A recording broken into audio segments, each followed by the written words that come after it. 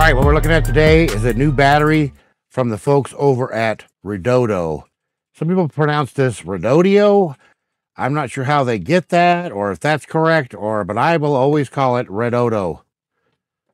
Let's get this open and check it out. All right, so we got our product manual here, and what we're looking at is a 140 amp hour lithium iron phosphate battery, 12.8 volt with 150 amp BMS. That to me is what makes this really unique and interesting. And it also has Bluetooth.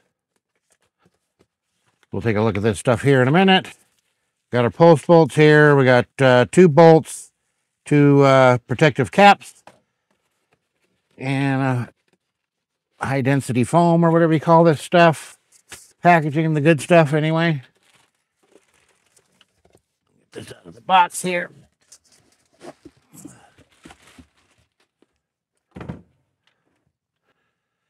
All right, when you first get this battery and you check it out and you realize that there's no voltage on it, don't panic. They did that on purpose. They've deactivated the battery for safety reasons for shipping. All you got to do to activate the battery is either connect up a battery charger really quickly or simply connect the positive to the positive and the negative to the negative of any other 12-volt battery. It'll activate the battery in like a split second, and then you'll be able to activate and see the Bluetooth and check the voltage and all that sort of thing. So don't freak out when it looks like it's not working. That's on purpose. So we've got the Redodo 12.8 volt, 140 amp hour with Bluetooth. They call this Smart. And your basic logos and all that sort of thing. Up on top here, it has a scan code for the apps. And we'll go into the app in a little bit.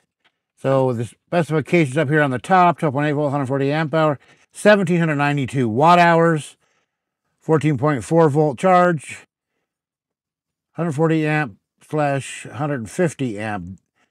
So you can discharge at 150 amp and charge at 140 amp. So a total of 1,920 watts of power. That's what I like. I'm always preaching about the need for 2 12-volt batteries if you're going to want to do any sort of cooking, because you need to run a 2,000-watt inverter to have any efficiency to run any kind of standard induction cooktop or anything like that. But with this one, it is different because you have at least a 150 amp BMS. 1,920 watts is to be the max draw on this. So it would be paired nicely with a 2,000-watt inverter. You don't want to keep any inverter going at max capacity for any length of time anyway. So, but it could get up to 1,920 watts before the BMS could possibly shut this down. We're going to test that and see if it actually shuts down at 1,920 watts later on in this video. So the first thing you're going to want to do when you get a new battery is charge it up all the way. And then we'll go ahead and get that charged. And then we'll take a look at the app. And then we'll run a capacity test on this video. All right, so here's our bolts here and our protective caps, which we'll save for later. We got our bolts screwed on here. We'll get this charged up and then go over the app. And then we will run a capacity test to make sure that we get the 140 amp hours advertised capacity here. Let's go ahead and get that hooked up now. I'm going to quickly pause this video for a moment and ask you to subscribe to the YouTube channel. So go ahead and click that subscribe button and the like button as well while you're at it. Then ring that notification bell to get notifications. I'd really appreciate it. Now let's get back to it. All right, we got this all charged up here. Let's go ahead and take a look at this app. All right, let's go ahead and take a look at this app here. Now, I will say one thing I don't like about this app is that you do need to create an account to access your battery. I wish these companies would stop doing that. Nobody wants to have to give away all your personal information just to use the app for your phone.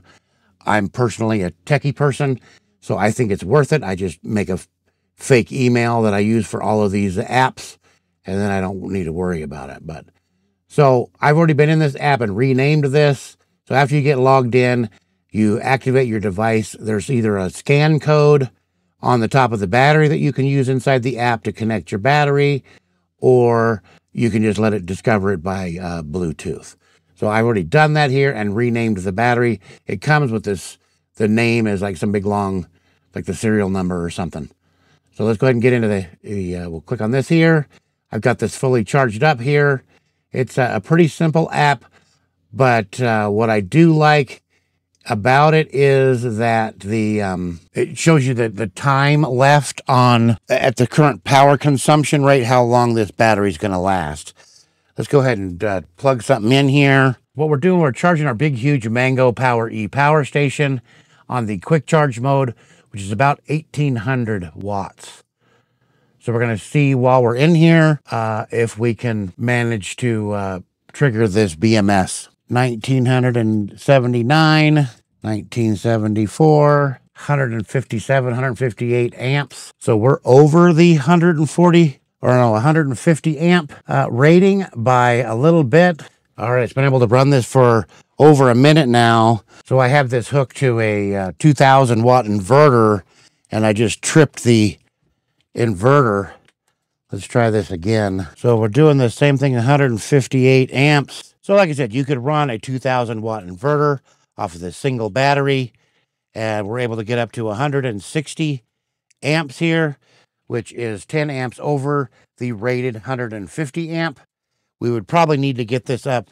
Usually these things are underrated. We could probably get another 10 amps or so from some other reviews that I've seen, but I don't have the capability to do that at the moment because, like I said, I have a 2000 watt inverter, and we're tripping the 2000 watt inverter overload protection before we're tripping the battery. And so that's the main thing I wanted to see, was that you can operate this Redodo battery on a 2000 watt inverter without having to have two batteries like I normally suggest that you need with it to have 200 amp BMS. The 150 amp BMS is enough to pretty much handle it. So there's not a whole lot to this app. As you can see here, we have your balance. It tells you your state of your cells and stuff, and everything's looking in order here. And you can turn the battery off and on. We'll go to the battery info, and here's where I renamed it. You click the little the button there. It said it normally came with the serial number, something as the device name, I think. It tells you the temperature, the cycle life. We've done one cycle on it is all. And you can disable the discharge function off and on to basically deactivate the battery, and then you can actually turn the battery off, which that's how it comes when it's shipped, which is why we had to put a little charge to it to get it started. We don't want to do that here. Or we could remove the device completely from the app if for some reason we needed to do that. But it's a pretty simple app, but I do like, again, that the time here, so that at this 1989 watts would last 50 minutes on this battery. That's pretty amazing if you think about just how much power consumption that is. All right, so I got a new shunt here I'm trying out. So you're going to notice that the app is a little bit different than what I normally use. And so far I'm really liking this. I'll do a video about this in the near future. I want to run this a few times before I can say one way or the other, but so far it looked really good with this test. This is the first one I've used it on, and I really like this app a lot better than my previous one. So let's go ahead and get this capacity test started here. And just note, I did mess this up, and I had the settings wrong on this new shunt, but my mistake does not influence the result. You'll notice that there was a mistake made in the percentage calculator that's showing in the app. That was my own fault. It doesn't impact the results. You just pay attention to the part where it's saying consumed amp hours. That's what's important. All right, let's get it going.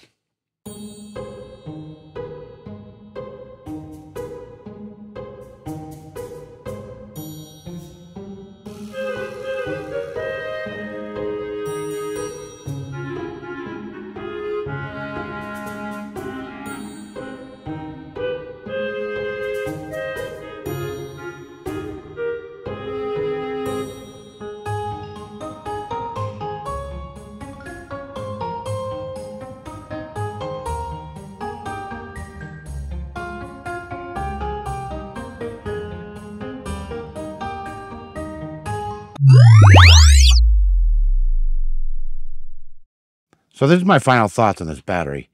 This Redodo 12.8 volt, 140 amp hour battery has several shining features that make it really stand out. Of course, the obvious one is the 140 amp hours that they've managed to squeeze inside of this Group 31 case. So if you're in a small space in an RV or a van or pretty much anywhere, the size reduction on batteries is a big thing to me. And then the low temp protection. Now, I always advocate the low temp protection. Especially if you're traveling at all, even if you don't live in places where it's freezing, if you're going to travel to places where it might be freezing, you're going to want that. I think this should be a standard feature on all batteries nowadays. And then, of course, the Bluetooth. I really like the Bluetooth app, especially the way that it shows the length of time it's going to take at the current rate of discharge to completely discharge the battery. That's extremely helpful so you know how much you're using up of your battery. And it makes this similar to a portable power station or something like that. In fact, for a single battery, this would be a really good choice for building a DIY portable power station. And I'm going to be doing exactly that here in the next couple of weeks. If you're interested in that, make sure you click the subscribe button down below so you can see whenever that gets posted.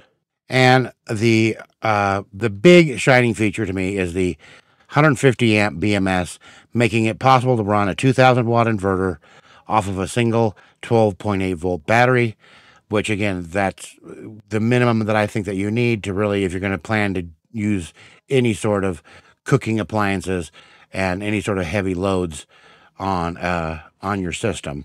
A single 12.8 volt 100 amp hour battery just doesn't really cut it. That's why I have always advocated for getting 2 of those as a bare minimum type of system. This would make a pretty good starter system.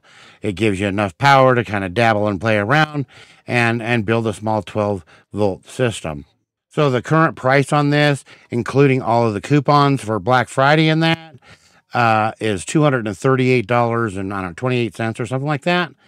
Because I have an exclusive coupon for this exact battery of 8% off on their official website. And I also have a 6% off coupon that you can use site-wide at Redodo's website if you wanted to check out some other stuff or whatever. I'll drop all the links to that down below if you want to check that out. I'll go ahead and drop links to some of my other battery review videos right over here. And that's it for this video. I'll see you in the next one.